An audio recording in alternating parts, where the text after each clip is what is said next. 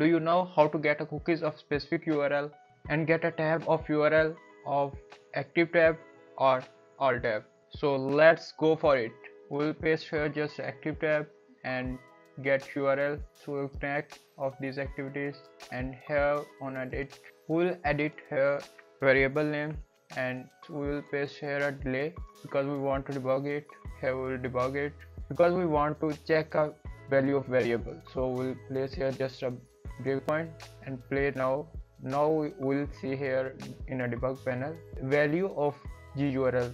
As you will see, here is a URL of current tab. You can also get all URL by just select it, and now we'll play it and debug. Now we'll check it from debug panel.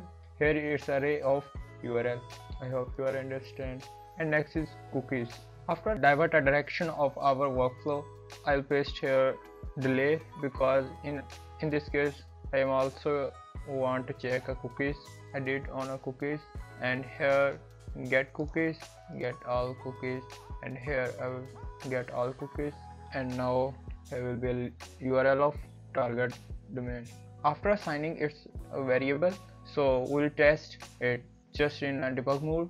We'll see here in a debug panel, here will be a value of C variable of cookies value.